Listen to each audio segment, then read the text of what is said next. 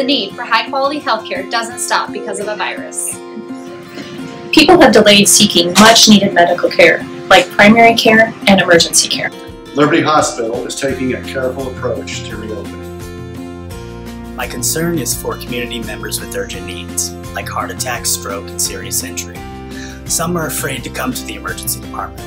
We have strict guidelines in place to ensure your safety, so don't be afraid to come and see us. We're doing everything possible to protect our patients and staff, including using rigorous cleaning and sanitizing procedures.